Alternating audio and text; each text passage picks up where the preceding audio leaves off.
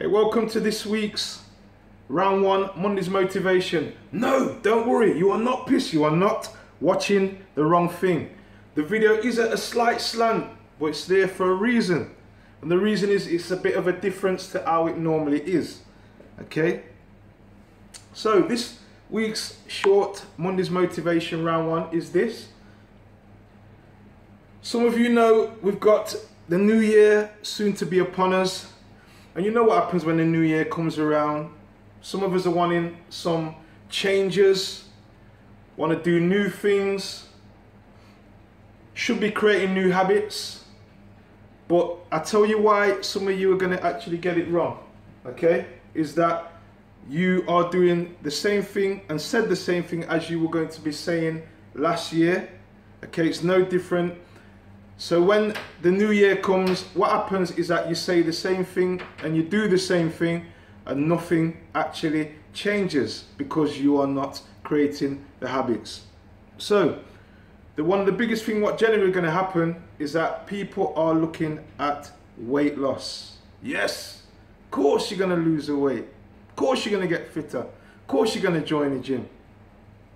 But I guarantee probably within the first 12 weeks, you're going to drop out. Now then, it's the small things what you have to do which are going to help you get results.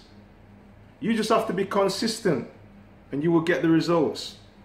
What I generally kind of hear from people who just have to do the simple things is, how much calories should I be taking in?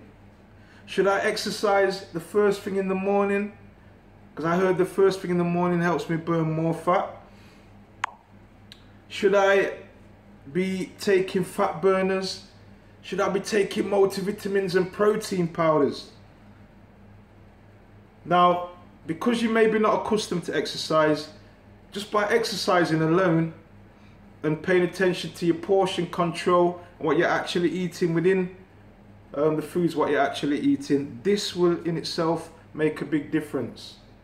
If you're a performance athlete who say goes on stage, okay, doing bodybuilding or figure competitions, or you may be a boxer, or you may be a performance athlete, by all means, the small things are actually going to matter. You know, the time what you train in the morning might matter, the amount of macronutrients, okay, and vitamins and minerals what you're taking in, that will actually matter. You need to pay a bit more detail. Okay, what you're actually doing within your workouts will matter. Where people who are just starting out, their main focus seems to be on the finer detail, when actually they just need to get the work done. Go and do your 3 or 4 workouts per week.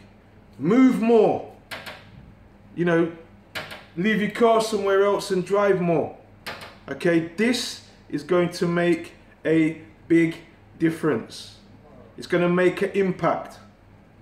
Okay, an impact is what is going to get you results, and the consistency is what's going to make you get results as well.